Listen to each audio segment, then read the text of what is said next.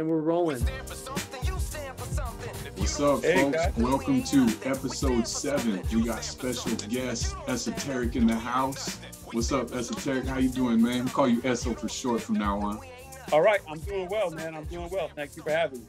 Yes. How's everything going over there in the East Coast, man? Well, we just had about 12 inches of snow, so I did a little bit of shoveling earlier. I shoveled out my neighbor's driveway. She's an elderly lady, and last time I did that, she brought some dog biscuits over. So that's the There you go, man. that's the Hey, we got a motivation. fellow community elder in the house. Esoteric is natural. Yes, We appreciate that, man. Yeah, Elders of the you know? block. That's what's up. Hey, so man, I personally have a ton of questions for you. Okay. Just so that you understand where I'm coming from. Our lives are parallel from one another. We've done so many similar things, but I'm gonna take my hat off to you, man, because you've done some wonderful things out there in the hip hop community, and I'm really impressed. It takes a lot to impress me because I'm a producer and I write, and I'm a big fanatic of the hip hop genre as well. So what you've done across the board, man, hats off right there. Oh, thank you. I appreciate that. I appreciate it. It's a mix of passion and lunacy. So yeah. No, I feel you on that, man. If it wasn't for the music, I'm not really sure if I'd be sitting right here in front of you guys. So I feel you on that. It's give and take, huh? For sure. So hey, let's jump in. You guys mind starting with 2019? Yeah, 2019. We got the Czarface meets Ghostface album. Yeah, sure thing. So let's jump in. What I'm gonna do is I'm gonna take us back in time. So we'll start with the 2019 project Czarface meets Ghostface. Okay. Personally, man, Iron Claw, Masked Superstars, Listen to the Color, like those are some jams for me.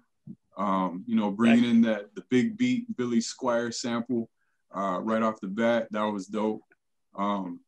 In 2019 to 2013, man, I want to say this: Czarface, the music is timeless. You know, you've been doing things prior to it, man, but we're gonna go back in time from 2019, man, and it's like when I get there, it's like listening to you guys today. And then you can come back and go forward to 2019, and there you are. It's like the reversible jacket. You know what I'm saying? It's dope. Okay, thank you. Hey, so with the project that you did with Ghostface, man, he's one of my faves out there lyrically. What was your experience like with Ghostface? Working with somebody like MF Doom and then coming into Ghostface back to back, like within a year's time, man. How does that feel coming where you come from to do something like that? I feel like we're kind of in a place where we're living in it right now, and I'm looking forward to looking back at it as a very fortunate experience that I never ever thought would come to fruition. Like right now, we're just kind of making records with Inspectah Deck to begin with is something that, isn't promised. And we're very lucky to have forged a friendship throughout the years to make Czarface something that is, keeps us busy. And naturally, working with Deck, it bolsters us in a really, it puts us in a good place where we're able to connect with Ghostface and connect it almost, obviously Ghostface and Deck and Doom, rest in peace, are legendary figures, and but to be in the same room with Ghost is we're just fortunate, man. And I never thought in a million years that would actually come true. Me and 7L, we spent, with our crew years arguing over Wu-Tang artists. And in the 90s, and to come to this point where we can work with them is a real blessing, you know. And you know, Deck and Ghost, they're very different in ways with the way they articulate things. So, you know, me and Deck, we communicate kind of on a similar wavelength, where Ghostface, he has said a lot of very interesting things to me. and what you hear on records and what you hear in skits and what you read in interviews, I mean, that is Ghost. And he will talk to you and he will bang a hard right or a hard left, and you just have to keep up. And I think it's what makes him so special, so charismatic. We're lucky to be able to make these records with people of this caliber. Yeah, definitely. I hear that, man. You know, it's interesting you say that, because I would definitely respond the same way. It's just unimaginable to go, man, you've worked with everybody out there. All the people that we grew up listening to, you've got records with these guys. And I'm like, man, it's not that it's an indication that you made it, but it's just like you in it, man. You're hip hop. You're doing the music, you're living your life. You know, you're living the standards of hip hop. And for you to get into that, I don't really see you as like being separate from all of the cats that are featured on your records. I feel like you're just as valuable. You came after, but you made it to that point where it's like you earned your stripes, your stars. You know what I'm saying? I appreciate that, man. Yeah, you're one of the elders out there too. You know what I'm saying? People could learn a lot from what you're doing. So thank you for doing what you're doing. For sure. It's a big deal. Yeah, the grays in our beard, man. I see what you mean. We're living a similar lifestyle, man. Yeah, that too. I'm a little bit ahead of you in the years live, but man. Okay. You know what? Like I'm not gonna debate that. I'm just gonna let you know that. I don't want to get into numbers. There you go.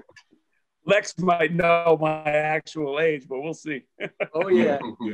Yeah, we were younger back then, running around the city of Boston, getting shots here and there. Yes, sir. For those that don't know, Shay and I, we know each other from back in the 90s. I was like the guy running around with the cheap camera from the local video rental school, you know, grabbing shots in train yards and going to people's houses and guerrilla shooting stuff. We shot that music video, Mike Mastery, which lives on. Yeah. And oh wow, lives on for sure. You got some history. Yeah. Did you ever do some painting? I was actually going through old scrapbooks and stuff earlier because I was digging up some basketball cards. Because I guess basketball cards are kind of like popping right now. And my buddy hit me up and asked me if I had the particular Scottie Pippen card that I did. And I came across some old art. And I used to draw like basketball players. I drew hip hop artists and stuff, but I never did graffiti with with Krylon or anything like that. I wish I could say I did, but no, I'm a toy when it comes to that shit. Okay. All right, man. How about the b-boying? I just rap, man. All right. I'm an MC. Okay. But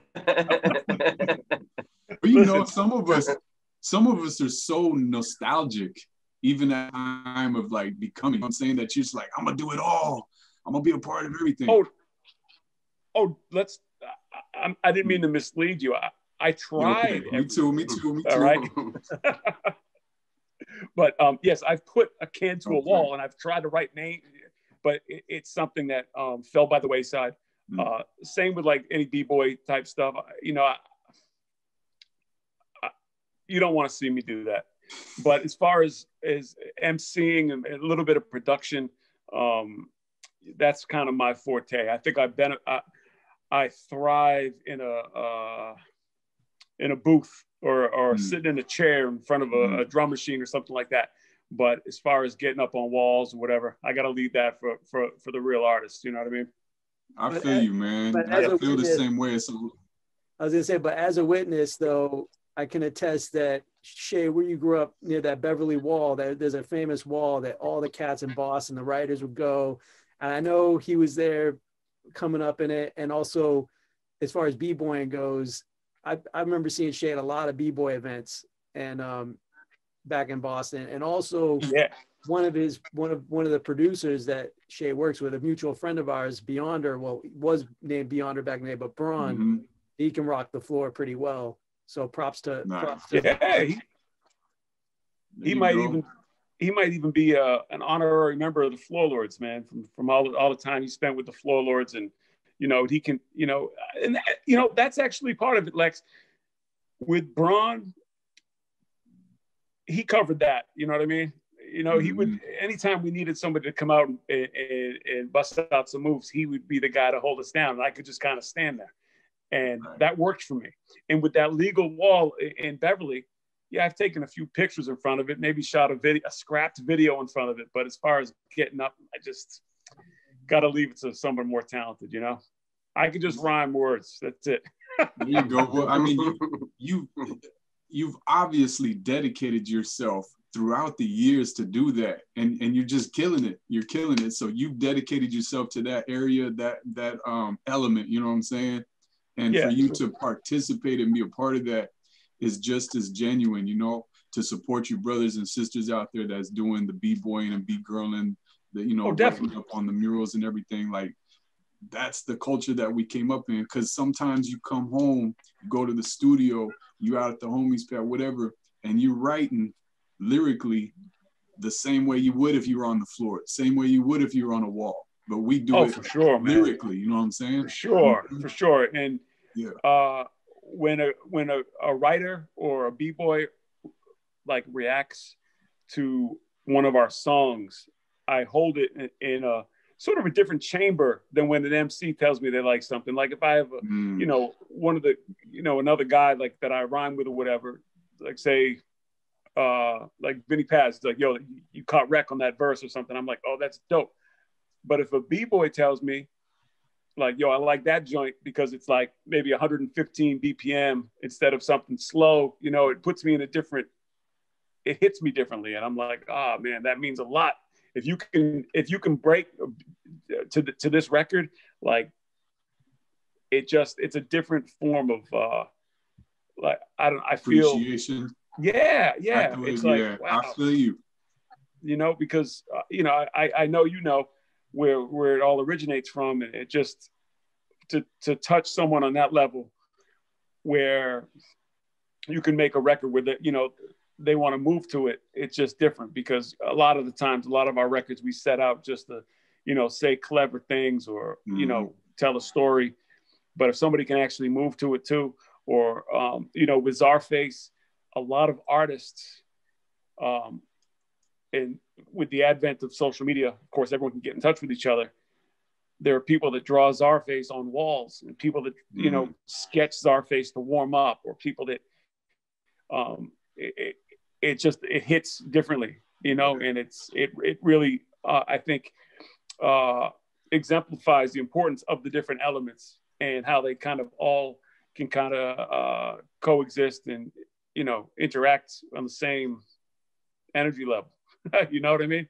Yeah, I like that, man. I like your perspective and where you come from, and you're genuine with it, you're humble about it, but at the same time, lyrically, you're a beast. You know what I'm saying? Like, the braggadocio is a part of what we do. We're not on the floor, we're not on a wall, but I'm gonna pin this to death. So I feel it, man. You represent out there. One little thing I want to touch on, one of the elements. There's more than 4, but so 7L, the story says that he had contacted you from hearing you do a DJ set at a radio station. So were you DJing prior to writing? Yeah, I feel like DJing on a very, very remedial novice level, because I started off, I think as we all do it, as fans of the culture, fans of the music. And, some of the first records I bought, you couldn't only buy on vinyl, but easy to buy them on vinyl at that point, like mid to late 80s. You know, you could go to a record store and get Ice-T's first album on vinyl just as easily as you could get it on tapes, and CDs weren't even out yet. Nope. All right.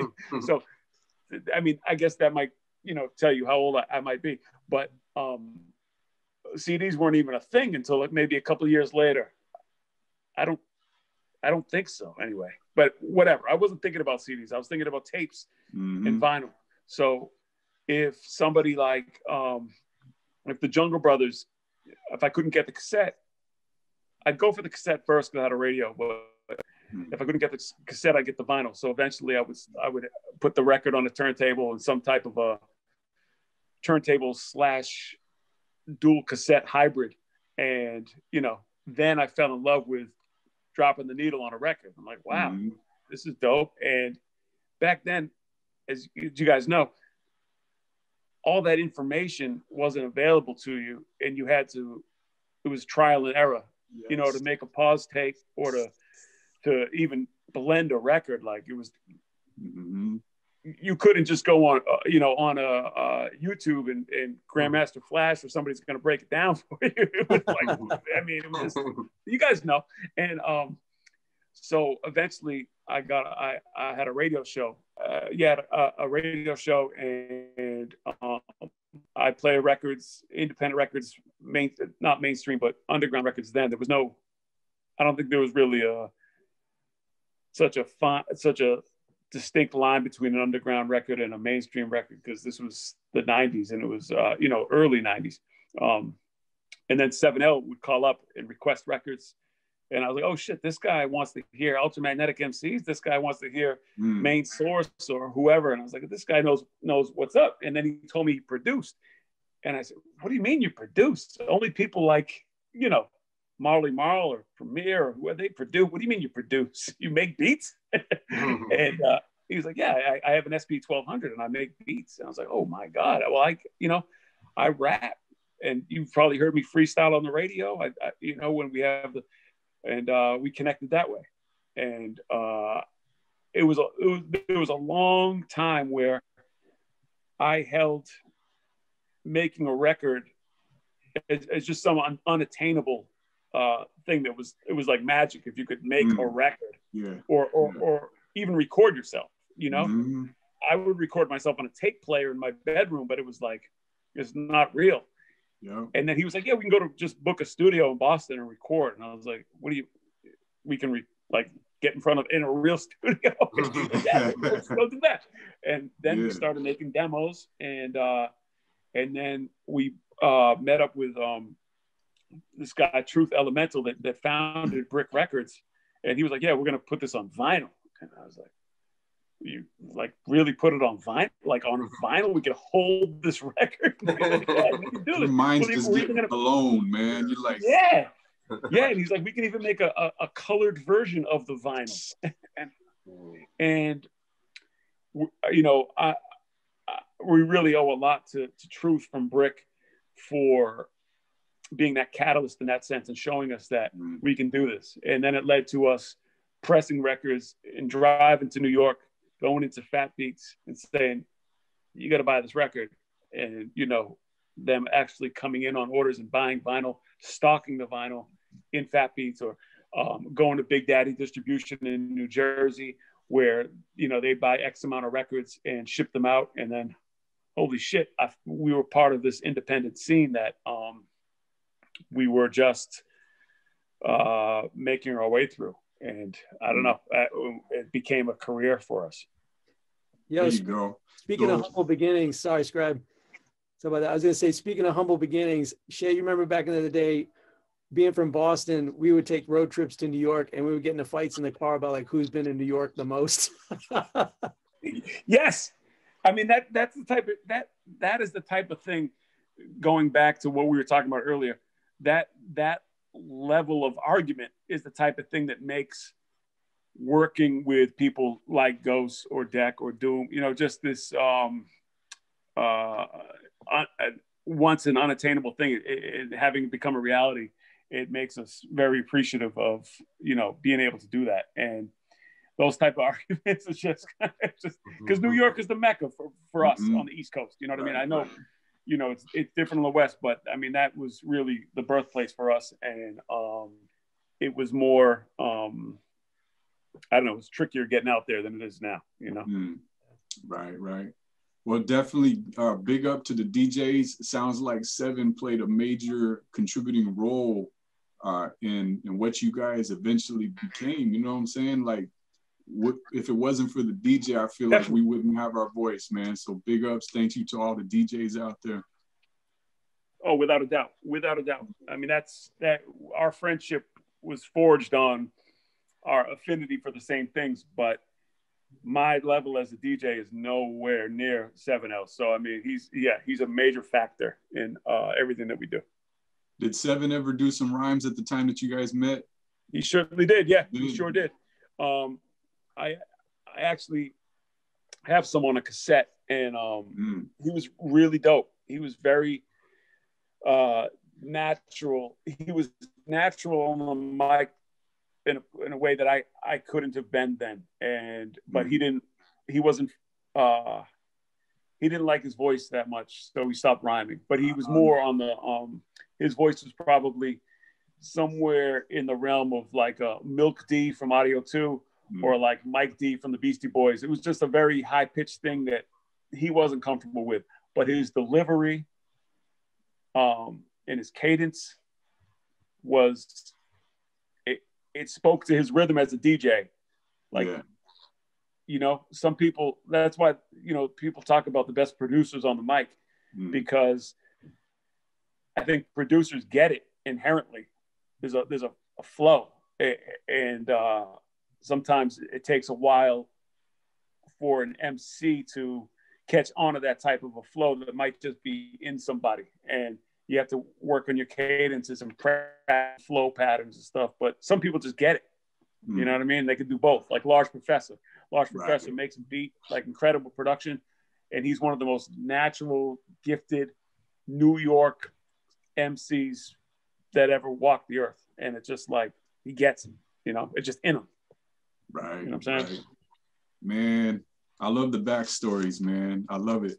Cause it's like I said, nostalgia, I don't know, man, you know, at our age group right now, it's kind of like, you know, I was going to say earlier, don't you miss the vinyl and the cassette tapes and the boxes and everything? I miss that whole culture because that was the culture.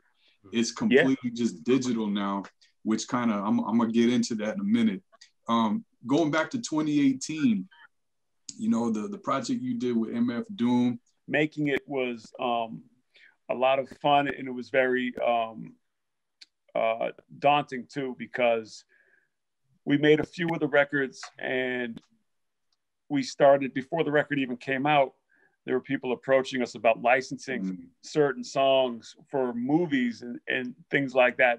It didn't come to fruition, but it had us more guarded about using samples and, you know, quirky samples that couldn't be cleared and running into legal like entanglements that way. And we wanted to avoid that. So it became a pretty stressful situation where we were trying to make records that, you know, incorporated the same type of thing that made our early stuff and, you know, Doom stuff special, and kind of find some common ground in a lot of the stuff that we love. And a lot of the stuff that we love is rooted in 70s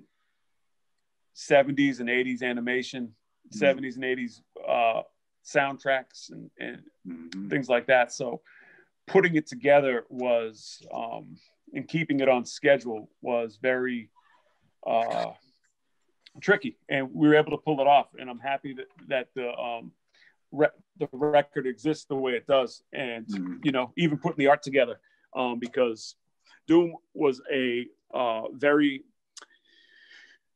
he's very particular about his likeness and his imagery, and I respected that a lot about him. And the way the record was originally formatted to come out, it was, you know, the way that I pitched it to him was a Czarface versus Metalface record, and he was like, I want to do Czarface meets metal face. So we're like a team instead of going at each other. And that said a lot to me, man. I was like, oh, all right, you want to be on like teammates?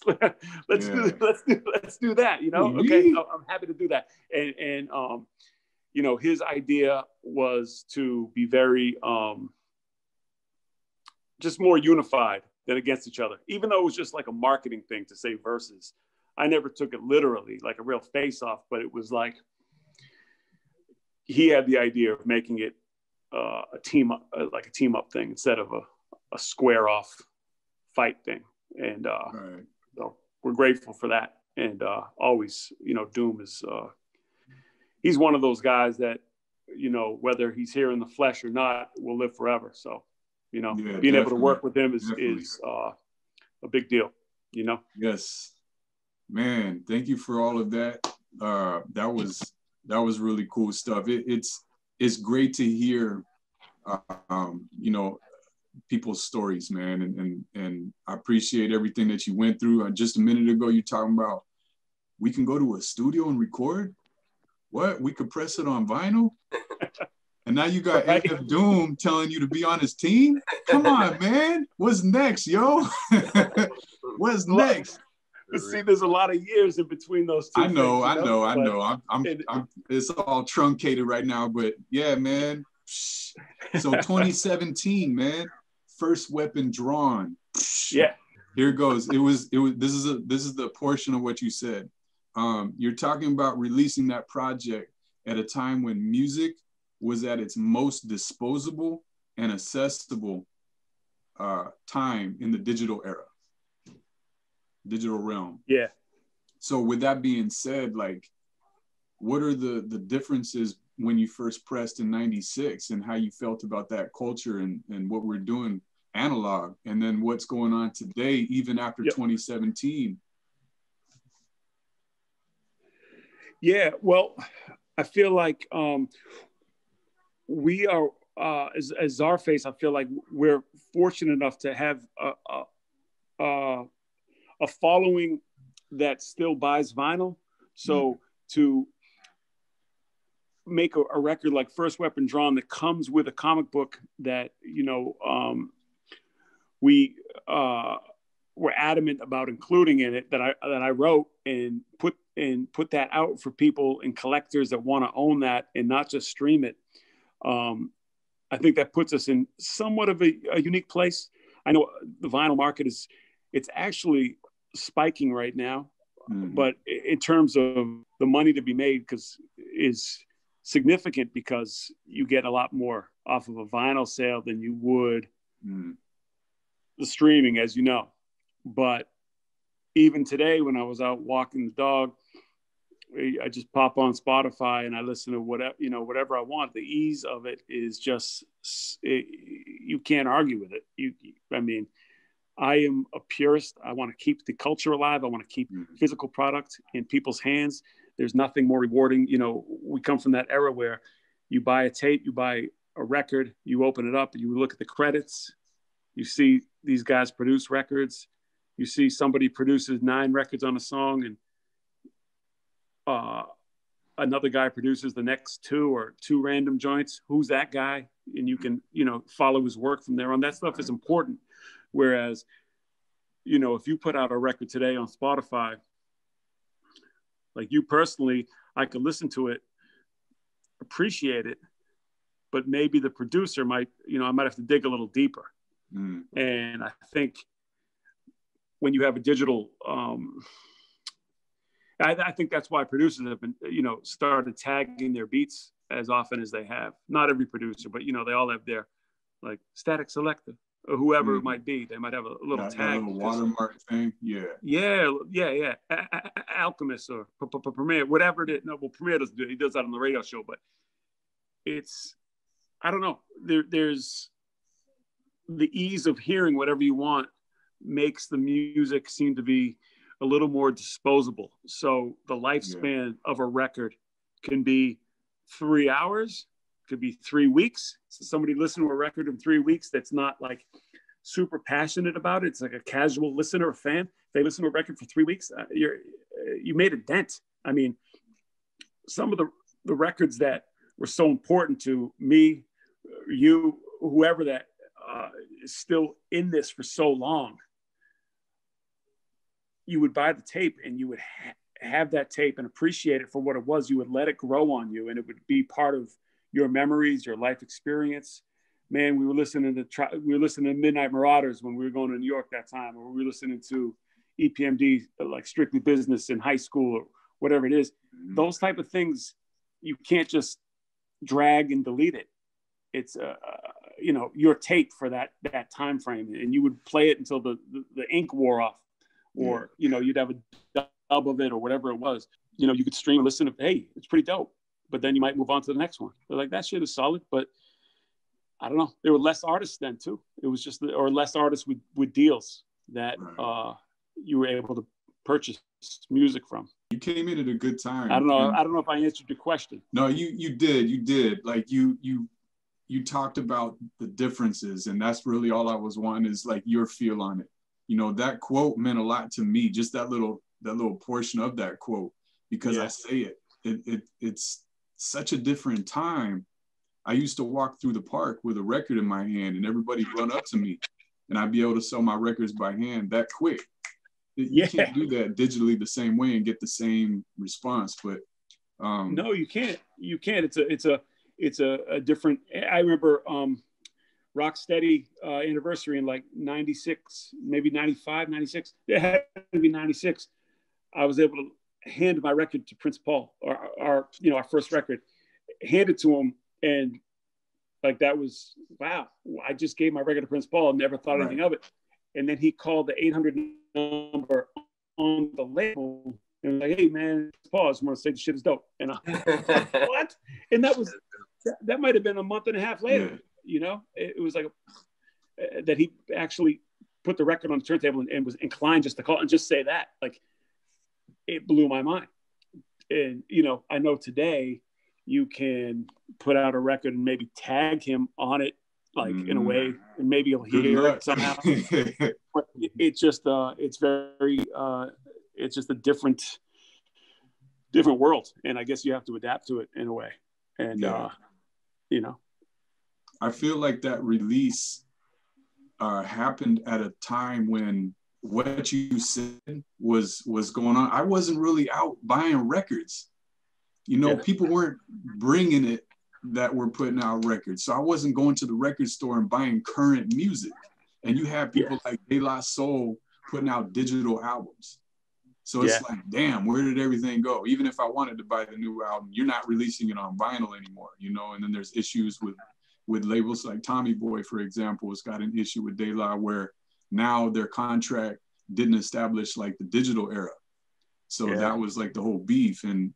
But you doing what you did to put out a soundtrack for Czarface. Whose idea was that came up with that? Well, it was probably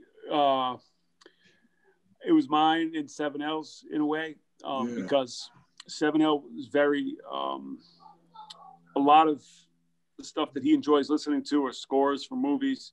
A lot of stuff he likes making beats from or from, movie scores, soundtracks. So I think, making hip hop records is one thing to him, but making like a score, actually scoring maybe a movie would be great. A Fistful of Peril in 2016, another incredible album by Czarface that didn't seem to, if we're going back in time, regress with the time that we're moving in. It's just as it's almost like you guys recorded from 2013 to 2019 all the same day. I don't know how you guys did that, man, but you guys stayed on point. Some people don't like artists to wave off and do different things. You guys did in so many different ways, but at the same time, there was this particular sound where, like I said, it doesn't get better, but it doesn't deteriorate. It doesn't change to where it's like, I like the other album better. You guys stayed on point. I don't know how you did it. They talk about the sophomore jinx. Yeah. You guys destroyed it. There was like no question about a sophomore jinx. and then you kept going. You did something that a lot of people have trouble doing, and maybe it has something to do with the crew. I'd say that it's the experience that you guys have from your past and what it means to you to move forward and progress. So 2016, man, A Fistful of Apparel, amazing. Czar Wars, one of my faves. 2015, Every Hero Needs a Villain, Deadly Class. You guys kept it going. If we go back to 2013, when you guys first started Czarface, Poise had a question for you. Let's start off with Poise and his question. Oh, hey, what's up, bro? Hey, man. Right? Good to hear from you. Thanks. Welcome, Poise. Yes, sir. Yeah, I actually have two questions. Well, I'll go with the first one first. In today's music, especially concerning hip hop, us being MCs, of course, and you have, you know, a lot of rappers out now with this repetitive rhythm that they all use, you know, and so on and so forth. Not bashing the youth, but they have this new app that's out right now called Clubhouse, where all the celebrities are on, a lot of producers, and they'll play they have a lot of contests also, and they also give a lot of good information. You know, they give a lot of good information, but some of the rooms in there, they're fake, you know, and some of these people are world-renowned, famous producers, and they'll have people play their music, and they'll play 3 songs. And all 3 of those tracks will be in that same repetitive, you know, flow style with the same pitches, so on and so forth. And all the judges will be like, fire, fire. Oh, that's fire, you know. And my question to you is, us being who we are, and the world, how it has changed digitally, as far as the new energy, you know, the new hip hop energy, so on and so forth. What can we do to keep outside of continuing to be who we are and keeping our standards, you know, to where they are? What can we do to, I don't want to use the word sway because that's not what I'm looking for, but what can we do to help keep hip hop in its purest form? And I use that word lightly because today, you know, where we're living, how things are going. But what can we do as MCs and people of hip hop who have actually lived through hip hop, who walked around with cardboard boxes looking for people to battle, you know, and so on and so forth, to keep our form pure? Now, me, I made a decision a couple of years ago to stop applauding certain people who are basically boo-boo, you know, on stage. If you're a boo-boo, I'm not gonna applaud you. And I refuse to work with certain people that are not at a certain level of MC-ism, you know, if that's a word, or MCing, you know. Mm-hmm. And I know that's going to cause a little conflict a little later, because there's going to be certain artists that, you know, I may want to work with, or they may want to work with me, and I'm going to have to find a way to let them know that you basically have to raise your level a little bit, you know. But that's my first part of the question. And my second part of the question to you is, at what moment and what age did you know that you were going to become an MC? Or also, when did you, to add to that, when did you know that this is something you wanted to do for the rest of your life? I was actually forced into a rap battle while I was fighting a case. I never wanted to be a rapper. I probably would have ended up becoming an R&B singer because music runs in my family, but never thought in a million years I would become a rapper from a battle that I was forced into. So that's what made me, you know, an MC. That was like in '85. So those are my 2 questions for you. You say 85? Yeah. I just had a birthday Saturday. I'm 54. Okay. Oh, wow. All right. Yes, sir. Wow. All right. Well, that's salute. Thank you. So you were in a battle in 85? Yeah. I was in the county jail in the LA County, which was actually deemed the worst county in the United States at that time. So that's when gang banging, I'm from LA, from South Central Los Angeles. That's when gang banging was at its height. Yeah. And the short version of the story is that I had previously wrote like a few lines about a girl I had met on the streets. You know, one day had made me pissed off over some shit that she did. And and I find myself 6 months later fighting a case, a very serious case in the county jail. And my cellie heard me saying these lines, and it was a Crip upstairs rapping one night. And you know, my cellie yells out of the bars, "Hey, my cellie will eat you up, you weak as fuck." You know, and I give him that look like, what the hell are you doing? You know, don't say, you know, be quiet. I don't want to rap against this dude, because if he loses, he might want to fight. And as you know, with gangs, you don't get a fair fight, you know? Yeah. So the guy stopped rapping for a few seconds, and he started back rapping. So I'm like, woo, I made it, you know, like I made it. And then my cellie does the same shit. He yells up there again. And then this time the Crip yells down, "Hey, cuz, who is your cellie?" You know, basically putting me on the spot. And I tell people, this is a real funny story, but it's a serious story. Had I not responded, the guys would have saw that as a sign of weakness. And the next day when the bars open, they would have been coming trying to rob me.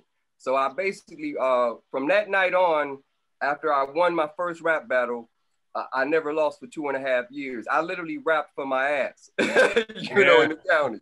Well, that'll do it. Yeah, for sure. Wow. Let me think real quick. Like, it had to be no later than 90. It was 89, 90, something like that, because I know like Ice-T's first few records, Public Enemy's first few records, Run DMC, Strictly Business was out.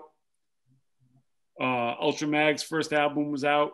Definitely had a few singles before that. These are the type of things that set me on the path that I'm still on. And it's still records like that, like working with somebody like Kool Keith today is just like mind shattering to me. It's not something that I would ever get tired of doing. And you just get into this point in life where it might be, I always say that 1986 to 1994, 95, maybe 96, that decade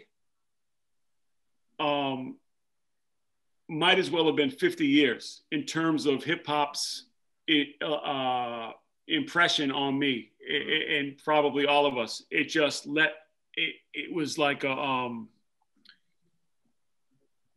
87 to 89, the difference between styles, or say 86 to 89, was just more than we could really comprehend, I think, looking back at it.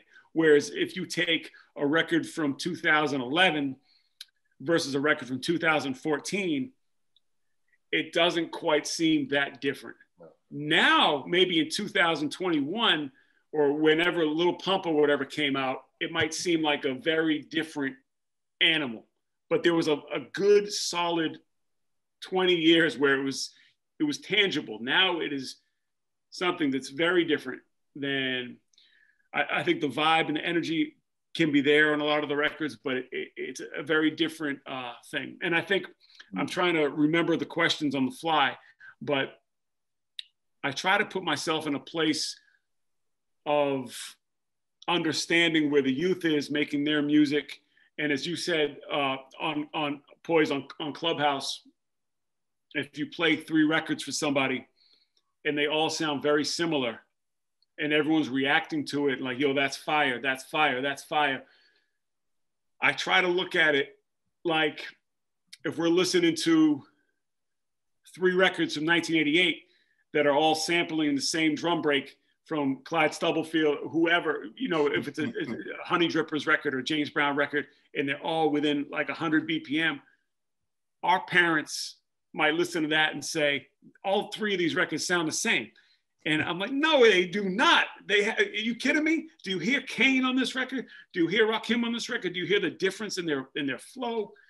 Whereas like a 13, 14-year-old kid right now, but like, are you kidding? G Herbo? You saying G Herbo sounds like The Baby or something? And like, I don't know. It's something that I have to defer to. I have to let the youth kind of figure that out, because for sure.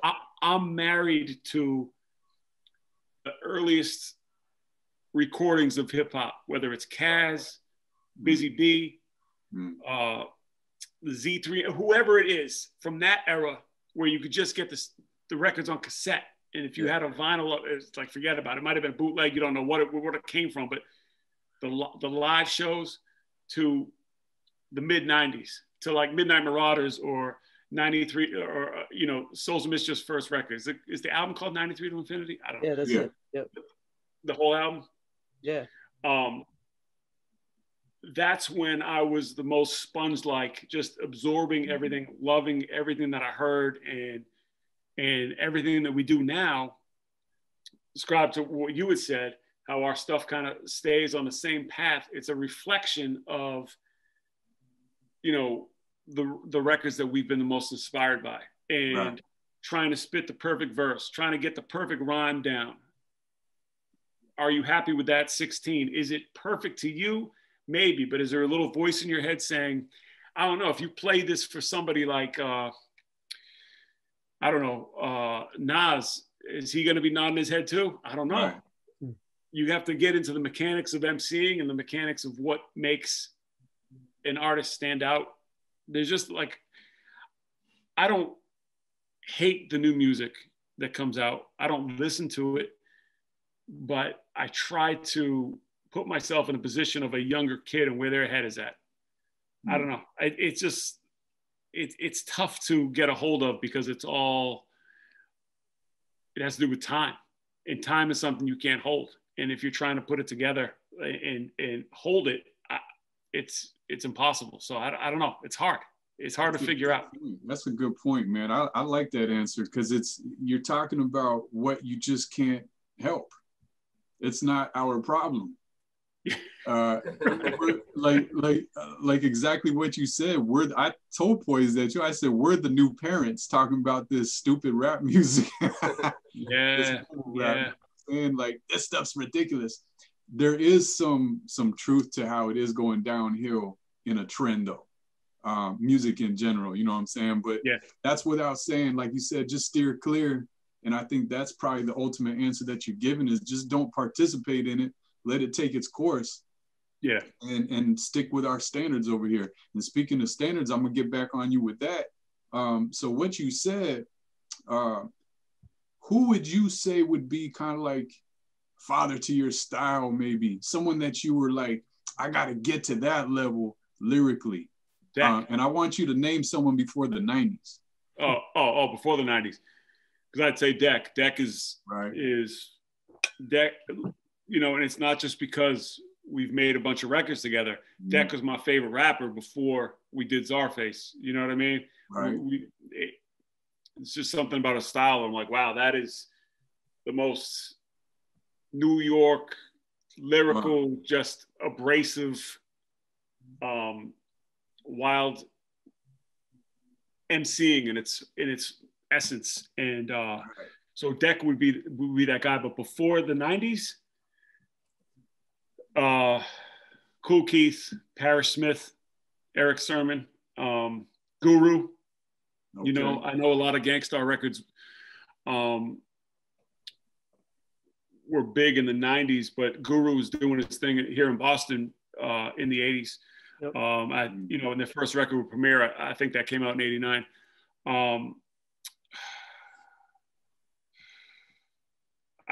This type of stuff is so special to all of us. I'd hate to leave anybody out, so I'm thinking about it. I'd say before 90, it would have to be KRS, EPMD, both of them, Rakim, Kane, Biz Markie,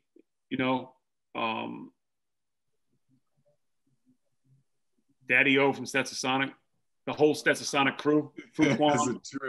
It's true though, because they put out some very important records to me then. Right. And then Fruit Quan goes and joins the Gravediggers and shines on the Gravediggers record, and that the RZA Prince Paul thing, completely different record, sound, everything, and that was only over 6 years where you take where Stetsasonic was and then goes into the Gravedigger record. It's just, I don't know.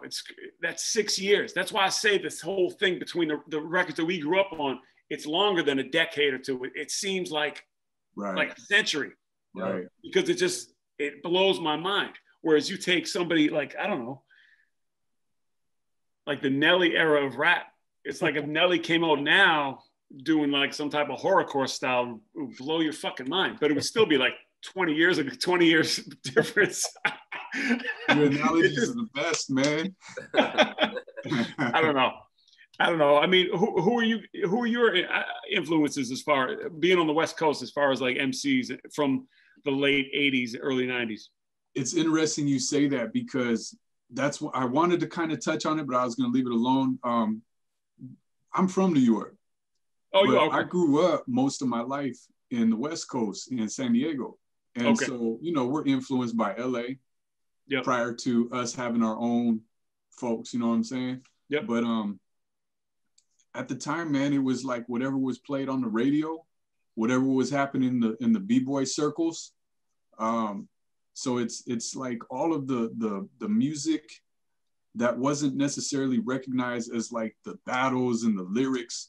You know, you got the MC Shan back in the day. That's the thing, like Shan, really, I wouldn't want to leave out Shan. Like Shan is huge to me, huge. And I left him out, and now I feel bad about that. I feel like rhyming. I help Down by Law for you right now, just to tell you how important he was to me.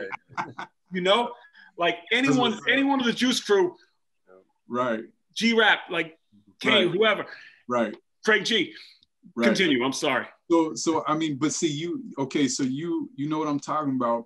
It's strange because I don't have like my roots in New York, but I do. So growing up on the West Coast, especially in San Diego, where we just got the beach, we got TJ right down the street. You know what I'm saying? Mm-hmm. We live in Mexico.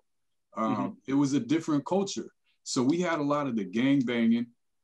Even, you know, at the beginning. So it's like, that was the culture that I grew up in, was that type of music. But at the same time, you had your preference. And like I said, you go to a party there, you know, we're listening to Dougie Fresh.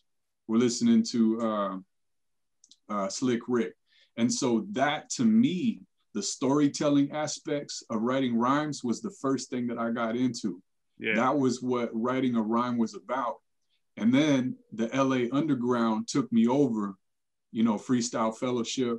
1993 was a classic year for all of that in California. Oh, yeah. And hip hop in general, right?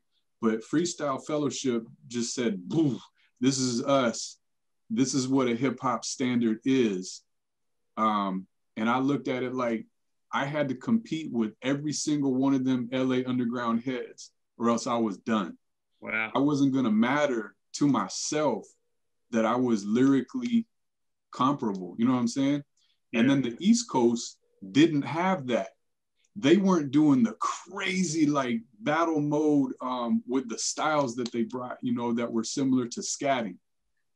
So with that being said, my influence was New York at the beginning, and then it went quickly to, you know, just before, but mostly 93 when that hit, you know, you go to the CD store. I think 2011 is when CD started, and you go in, you're like, Freestyle Fellowship, you know, and you buy the CD because we were just buying everything at that time, you know? Yeah.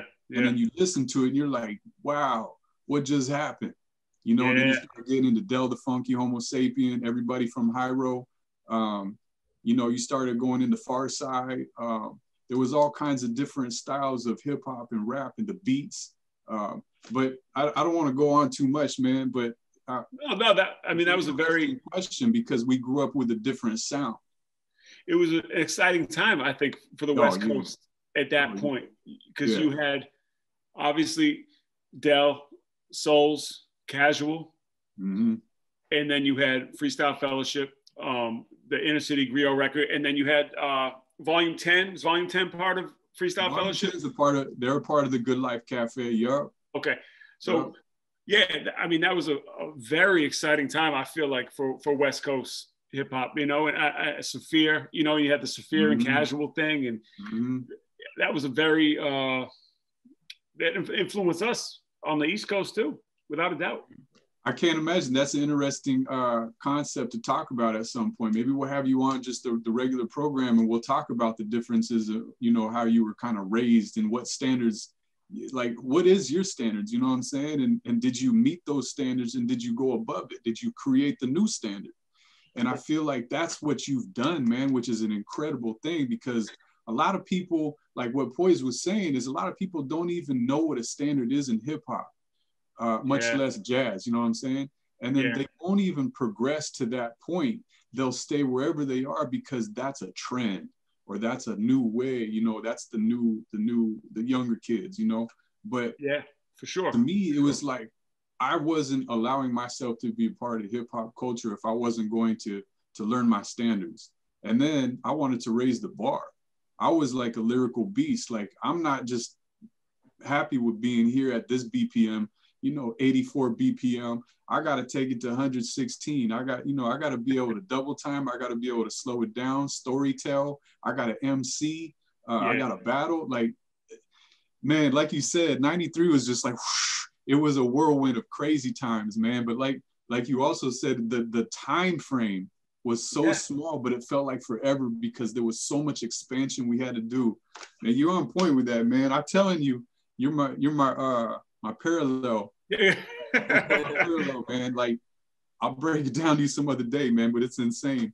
Oh, I like to hear that, man. Seriously, I like to hear that. I want to find out more about you too, man. Let's move into this, because there's a couple things I want to hit. And one of them is the Super 7 Reaction Czarface figure, the collectible figure.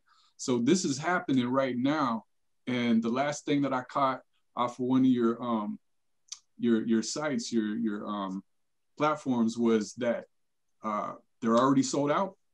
Yeah. That's nice right there. What was the date that they hit the street? Oh, they came out. They sold out within 10 minutes of us putting them on the site. Nice. That's incredible, yo. For real. It's cool, man, and it's something we created with the Czarface thing. Opened doors that weren't able to be open, I think, with, say, 7 Esoteric, or it just, I grew into, with Czarface, I was able to express other things that drove me, you know what I mean? And that comes with the comic book culture and action figure stuff that I grew up with as a kid before I was even into emceeing, and things that gave me solace as a child, and things that was escapism, thing where I couldn't, you know what I mean? Like, if, say, my parents they split up, and it was just like this, so much pain there, but I could escape to this world of action figures. And we're all with that, man. Yep. All of us. If it gives you that peace at that point, it doesn't leave you.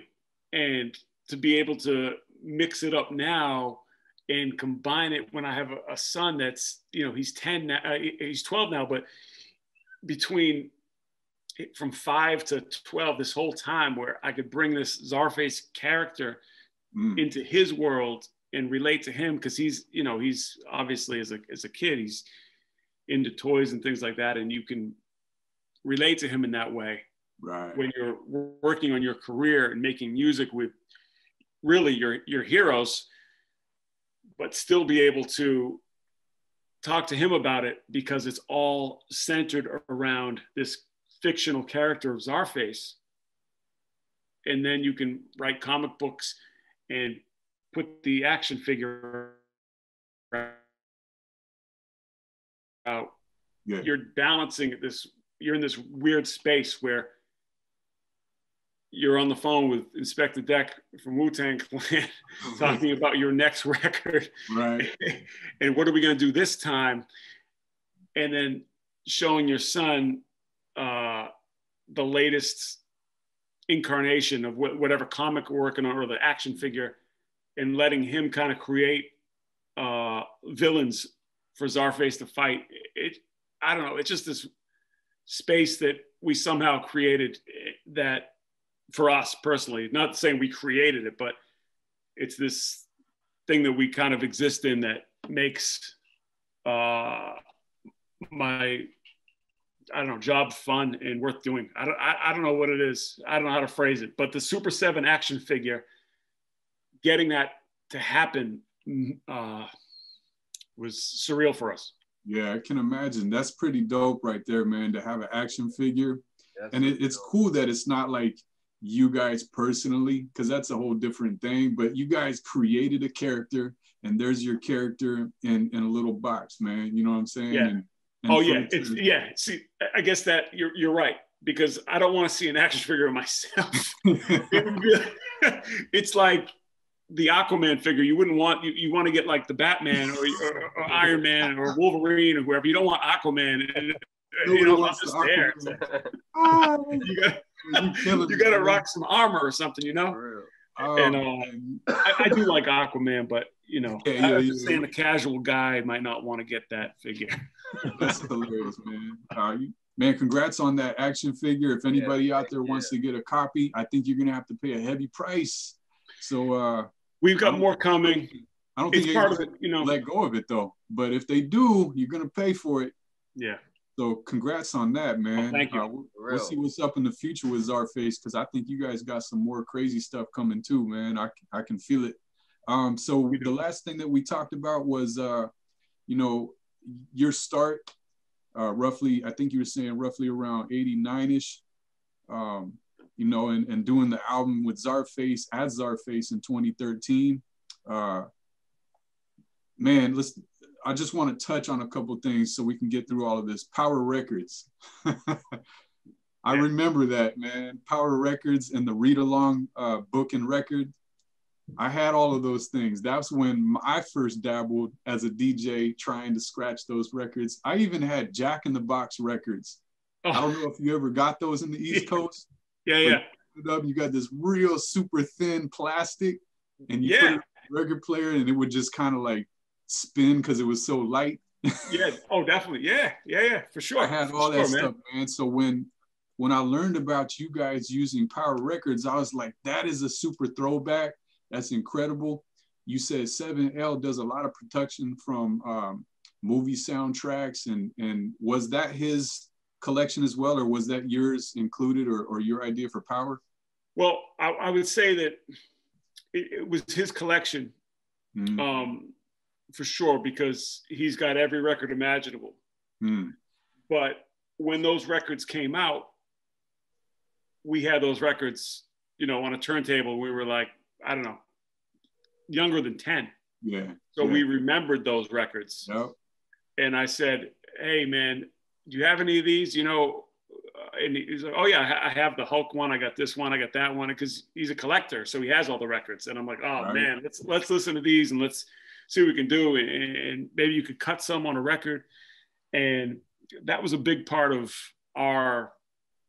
the excitement of creating hip hop. Like, it's you know, very rewarding to record yourself and be happy with a rhyme that you spit or beat that you make, but adding those little details, cutting a certain phrase from Peter Parker, or a voice actor that does Peter Parker or whatever, and making that be a memorable thing in someone else's ear, and they don't know where it's from.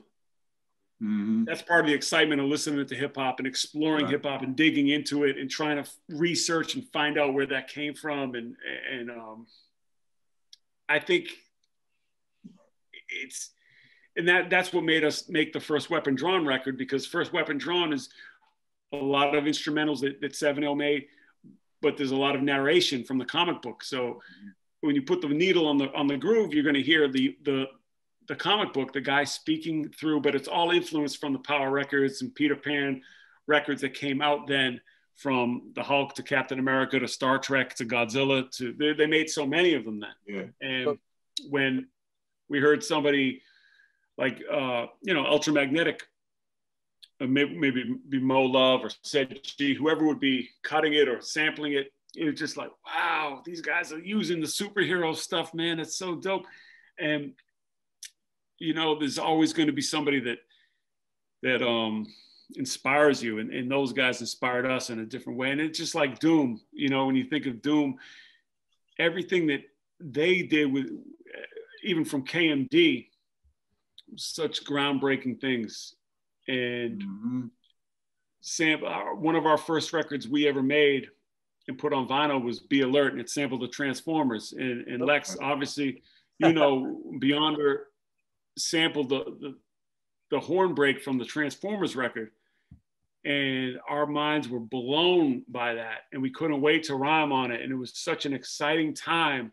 And I was like, wow, this guy went and sampled the Transformers off a VHS tape.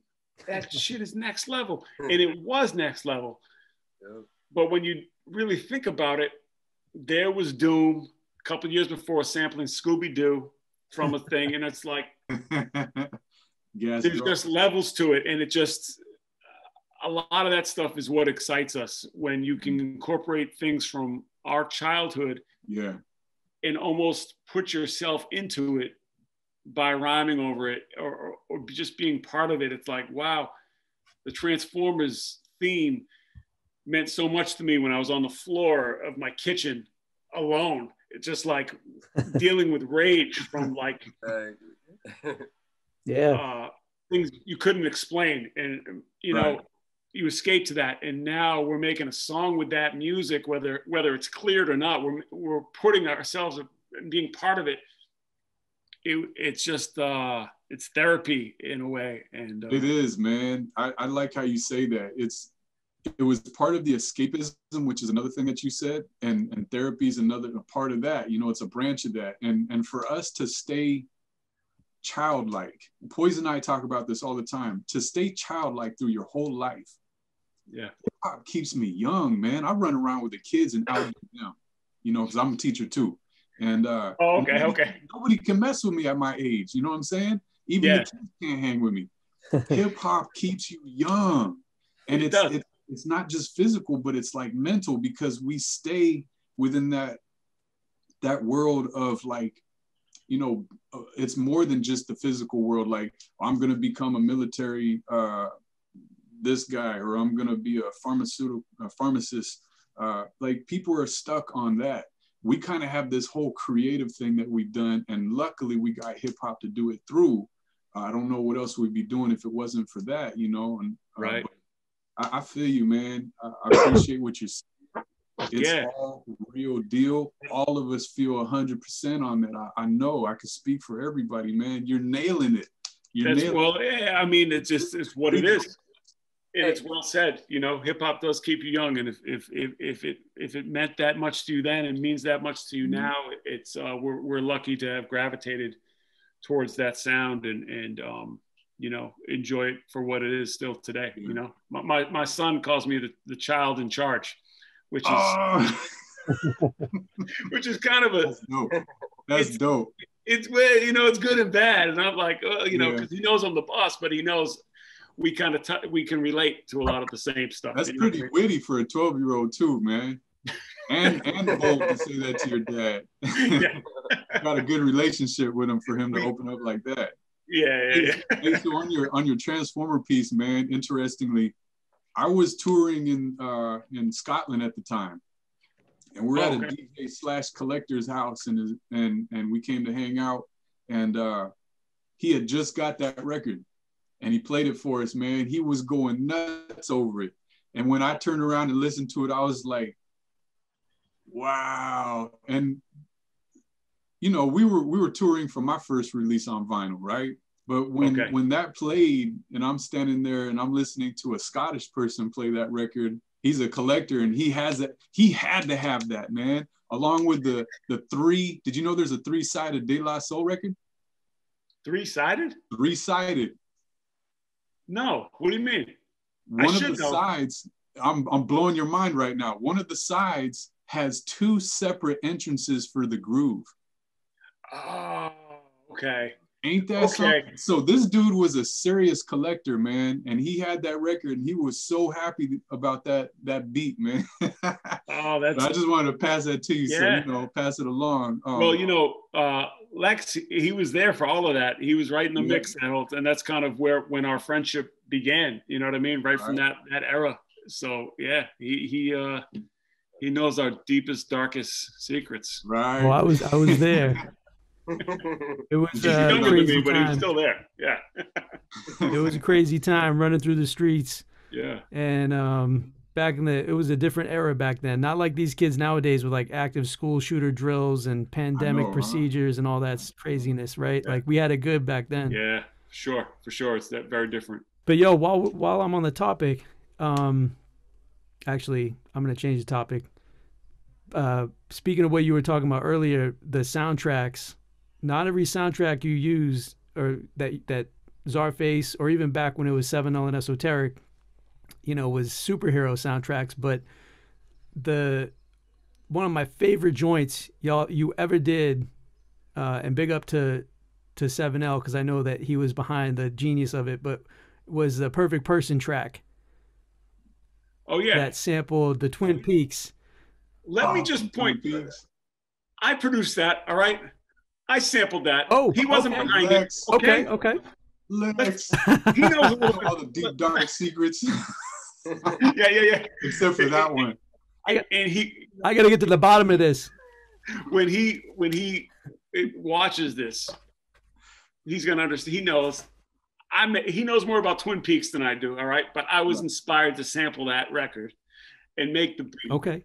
And rap about whatever I rapped about there. But it's pretty. Are you saying that he was behind it because he's such a Twin Peaks fanatic, or just because he's like kind of the producer of everything we do most? Well, that's what I thought. I thought that he was behind it because I remember him being such a Twin Peaks fanatic. But more importantly, the reason why I want to talk about that track is because of how personal you got on that track. Just in your, and I think this is pre. I mean, if I'm too invasive, please stop me. But I think this is pre-marriage. So, I mean, I'm just speaking from a personal level. That song spoke to me in many different relationships. So what are your thoughts? What inspired you to write that track? If you don't mind going deeper on some of the inspiration of it. Yeah, truthfully, it was before marriage, but I mean, it's my wife was inspiration, and here she is helping me facilitate the Zoom situation here. So she wins the whole argument, because here she is taking care of me as I can't even figure out how to get on this thing or charge my phone. In charge. Yeah. Yeah. So that was just basically a little bit of a expression of a relationship that was give and take, and there was some turmoil in there and frustration, and the song just kind of came out, and she's given me a lot of grief about the song, but we kind of put it in the rearview mirror. And it all started with the line. I haven't heard it in a long time because I can't listen to our own music because I'm too critical of it. So I just kind of shut it out. But I know I started it about having sneakers by the door. There was something about the sneakers, and because I used to have so many sneakers and I have them all by the door, and they would drive her crazy. And she'd get so mad about it. I was like, why does this bother you? And that was the impetus for it. And a lot of it stemmed from that little spat. But we've worked all that out. And I hope so, man. That's a long time ago. Yeah, that's maybe 15 years now. And we weren't married yet, but we're married now, and if we can get through 2020 and what's to come, I mean, we got a pretty good thing going. But that was just a little period of time that I was able to write about something other than squashing MCs and stuff that's a little less tangible. So I'm glad that you related to that song. Yeah, I mean, that's man. Now it's going to be the fans are going to bring it back up. We're going to reinvent it, or not reinvent it, but we're going to resurface it. So don't let your wife know. Yeah, don't worry. That song is back again. Hey, real quick, man. I don't want to miss anything on here. So let me talk about 2010 when you did Palin/Vic. Oh boy, okay. That really hit me because I speak out a lot about people out there in the world that want to be representatives, but they're not capable of doing that, man. And you socked it to both of them on that. So I was going to ask you, how was it first released? Was it something that you put out like as a video? I don't know if it was digital at the time, or, you know, what did you do to release that? Like, here you go, here's what we just did. I was going on a tour. We had a tour booked for Europe, an Army of the Pharaohs tour. And I was putting together something like a mixtape as an exclusive for the fans in Europe to buy at shows, and only they would have it. Because I thought that would be a cool way to they'd only have the physical, not the, I mean, obviously you would be able to hear it on YouTube or whatever, but I thought it'd be cool to have something for them. And that was a song that I had recorded anyway. And I figured that would be a good home for it on a CD, but I also wanted it to exist digitally because I wanted the message out there, and I wanted to, you know, just be heard and make it clear where I stood on that issue. So I remember, it's funny that you bring that song up, because not a lot of people bring that track up, but I was on the plane about to fly to Europe to embark on the tour. And I was talking to my man, Will C., who crafted the video, and the video was taken from a lot of footage from, you know, all types of different things. I wasn't performing in the video. The video was, you know, it got a little gruesome at points, but I wanted to make of their posts and stuff. Yeah, and I wanted a video for it because it was important to me at that point. And I said, listen, I'm flying over here now, but if you can piece together something that I can put up on YouTube as some type of a visual to accompany the song, it would be dope. And by the time I had landed and got settled in the hotel or whatever, he had something for me to look at. And it was the video that he, you know, compiled with a lot of footage from the ugliness of the whole thing. And the dark web. yeah. And that's kind of where it came from. But you know. So with that being said, so were you shocked that it went that far with your words? The visual. I don't know. I'm not sure. You really wanted to hit that hard. I don't know, because when you get in a certain headspace, when you're, as you might know, when you're on the road and you're away from your house, your family, and your comfort zone, it's tougher to focus on certain things. So I was probably gone for a month and a half at that point doing shows, and I was happy that he made a visual to go with the song. And I was like, well, I looked at it a couple times and I said, well, I'm not in a position right now to go back and forth about this, and it's kind of time sensitive, and I want it out there. Let's just, you know, let's go. Let's green light this and put it out. And it was just, and then we did. And I'm not even sure if it's still up anymore, because I had watched it before and I was like, you know, I just saw it today. Oh, really? I just saw it today, yeah. I don't know if it's connected to my YouTube or somebody else put it up. Probably. I'm not sure how it exists, but yeah. I don't know. As far as wolves, dogs, things like that stuff is very important to me. And yeah, the only time I probably watched that video is when I approved it. And then I might have saw it again. That's when I was like, I got to take this down, but apparently it's not down. So I don't know. No, it's not, man. You're never going to get it off there now. Oh, no. It's a very important message, and whatever you did it for at the time, it still resonates today. Oh, thank you. There's still a need for that kind of commitment and stance. Animals to our own selves, you know what I'm saying? Like, we're just destroying everything, you know? I just want to finalize with this, Eso. It's been an amazing conversation, man. And like I said, like, there's a lot of parallel. I could go on forever with you, but I'm going to let you eat dinner. Get back to your family. But Secret Wars in '96, man. So this is, you know, we both released vinyl at the same time. As far as I know, that's your first piece. Mm-hmm. and I did the same thing. And, you know, I was a competitor. You were my competitor at the time. So, you know, this piece it means something to me because this is where the parallel starts that I know of. Prior to that, we've got some similarities too. But when you did Secret Wars, I was wondering, how far back does the superhero within you go? You know, what was your first memory of superheroes and being exposed to what that offers as something like escapism? And who was your dude or your woman, your superhero? Yeah, I would say it's an easy answer, but Spider-Man was always the guy, you know what I mean?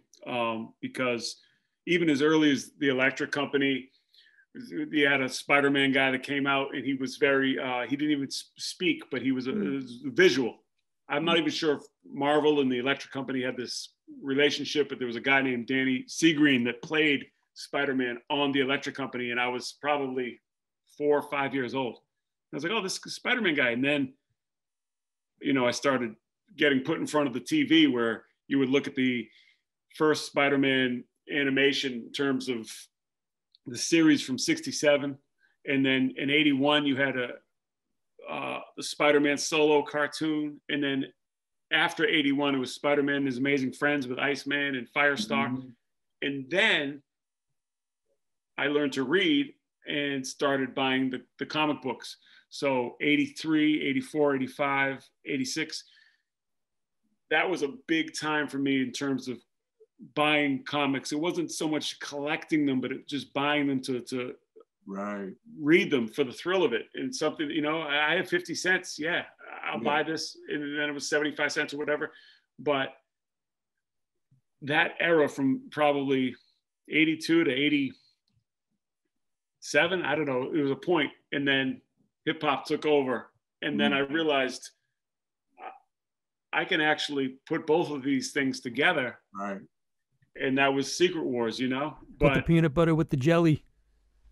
Yeah. It was just like that whole thing. And the reason that I can recall that stuff so easily, year-wise, is due to the advent. Well, it's due to the internet, you know? Like, if you told me when the first appearance of Spider-Man's symbiotic suit, the black suit, came out, I don't know, 5-6 years ago, I couldn't tell you it was 84, but I mean, I have it. I remembered. I have my copy of it, but I couldn't tell you so quickly that it was 84. But I could just look on the internet and oh, that's right, that was 84. Right. But we're all old enough we don't need to prove that we were there because we were obviously there. Look at us. Yeah. You know, we came up with that. And, you know, it's like now you can kind of go back and be like, oh, that's right. Yeah, I did get that in 83 or whatever. Because I remember that visually. I just didn't remember the date. Yeah. And so, yeah, it was probably about a little more than a decade before Secret Wars actually came out. And the funny thing about Secret Wars is Last Emperor came out with a record called Secret Wars that was bigger than ours and probably more creative in a way. And it was produced by Mad Soul, who actually produced our Secret Wars record. So Mad Soul produced both of those records. So it was always this thing where I was like, man, you went and made this other Secret Wars record with this guy from Philly. And he, you know, and he had this great concept of having superheroes fight MCs, which was more, you know, a little bit better than what we were doing, where we were just kind of rhyming about, you know, I'm doing this like Thor, doing this like, you know, but there it is. It's all in a time capsule now. How about today? Is Spider-Man still your dude? Probably. And you know, it's funny, man. As I said, my relationship with my son is just so, it's strong, but the stuff that he's into, I get into. He's a huge Batman guy, and I like Batman back then too, but he loves Batman, so I gravitate towards Batman. And like when say, just for an example, when the prequels, the Star Wars prequels came out, I didn't like them. I was not a fan of the prequels when they came out. I was in the theater looking at them. And I know very well. Right. I heard plenty about that back in the. Yeah, I got an earful, man. Yeah, but he, you know, he's only 12, but he saw all these movies after the fact, and he likes the prequels. And I'm like, you know what? I like the prequels too. You know, Darth Maul's dope, and Qui-Gon Jinn, I love his story, and I can't wait for the new Obi-Wan series, and Rebels and Clone Wars, and you know, Lex, you know, and all this stuff became so much more invigorating and exciting, and it's all kind of rooted in our relationship now. And it's not like an excuse to still be into this stuff, but it just makes it that much more exciting when you can enjoy it with your kid in that way, you know? Right. Well, that's what George Lucas said. That's what he said. He was he said that those movies were never made for people our age. He said he's to this day will still say that he made those for kids that, you know, for when we were at that age range, that's who he made those movies for. Yeah. And my son was like, what do you mean? What back then he was like, what's wrong with Jar Jar Binks? And I was like, what do you mean what's wrong with Jar? What, are you kidding me? And I was like, I started looking at it through his lens, and I'm like, he's kind of cool. He's cool. I like that, you know. I want Ahmed Best to be cool with his whole role in the thing, and you know, just we're more critics at this age than we were as children. That's the whole difference. Oh, without a doubt. We just talked about that with the music genre. You know, we're complaining just like our parents did. Same thing. It's gonna repeat all the time, man. Yes, sir. My last question for you, my brother, is what is your X-Man power? Sarcasm. Nah, like it's the irony of you saying that. Yeah. Right. Yeah. That was good. Right. Yeah. Interesting. It's a deep question, because you have a lot of respect for mutants and how mutants were, you know, they were metaphors, you know, in the grand scheme of things. So it's like,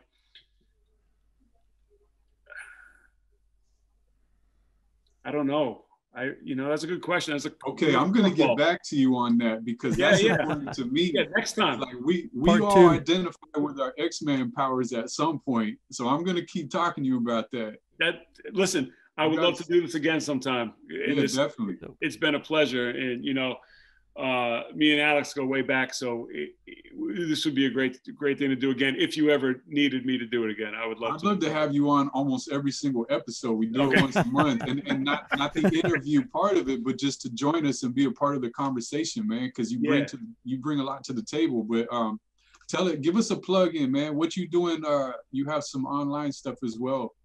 Yeah, I'm at Czarface _SO on Instagram and Twitter and those things. And Czarface.com is the website where you can get our music and our merchandise. And we have a podcast called the Czarcast that I run and curate and try to keep up with as often as I can. And we got new music on the way, and that stuff I can't really announce yet, but I hope that everyone digs it when it drops, because we're excited about it. All right. And what can people expect when they go check out the podcast, the Czarface podcast? You know, just a lot of a view into the developments that we're working on in terms of the music and the action figures and the comics and what we've been up to. I talk about a lot of the things that are common ground for me in Inspectah Deck and 7L, you know, the things that we relate to and relate on. And, you know, I'll weigh in on Star Wars a lot, right. With the developments of The Mandalorian and things, because that's the time frame that I was making start of the Czarcast, and it was just that whole Star Wars MCU thing was really popping. Not that it's not now, but that's the type of stuff I touch on, a lot of pop culture stuff. Right. You know. Okay. Well, I'm definitely looking forward to sitting in on some of those episodes, man. I want to hear what you guys are up to current. Okay. Cool. I'm a big fan, man. Thank you, man. And within that big fan perimeter is the standard that you guys have. So look for me creeping up on your standards, man. Okay, hey, listen, man, I'm all ears, man. And just to answer one quick thing that you had asked about how all of our music kind of is a consistent level is my relationship with Deck and our beats, and where, you know, 7L will play some crazy shit that I might be like, all right, let's go in this direction. And then once I say, this is dope, let's do it, we'll play it for Deck in the studio or whatever, or I'll send it to him, text it to him, whatever, and he might make a joke about it or something, and I'm like, you know what? Let's just bring it over this way. We can't go that way, because he's a big influence to us. So, you know, if we go too far left, he's going to bring us back this way, and we find some common ground that way. So that's a lot interesting. I like that. That's the Czarface consistency. You know, we owe a lot. Czarface checks and balances. Yes, sir. Yes, sir. That's dope. I like that, man. Yeah. Hey, you guys have any last things to holler at Eso? I'm good, but Poise, I think I'm good. Poise, unless you got anything else. No, I just want to say, brother, we appreciate you, man. Thank you for joining us. Wishing you happiness, man, and see you again soon. Hey, you too, man. You too. I would love to be back on the show, man, and learn more about everything and be part of this. So thank you for having me, guys. Well, I want you to be a part of the family, so we're going to do that. Yes. Okay. Thank you. Thank you, Eso. Right, folks, appreciate it. Listening to Open Game episode number 7. Special guest Esoteric from Czarface, yo. And we just had this amazing conversation. I hope you enjoyed it. And you heard it from the man himself. Eso's coming back. Can't get enough of this, man. Yes, sir. It's official now. Yeah, it's official, man. He's a part of the family. We're gonna send you your chain real soon, brother. Talk about how many times we've been to New York City. I've been in New York more times than you.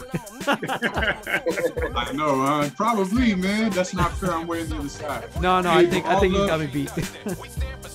Yeah, I know. All love to you and your family, man. Enjoy your dinner. Yes, sir. We'll be in touch, my brother. Thank you so much for joining us, man. All right, fellas. Right on. All right, peace.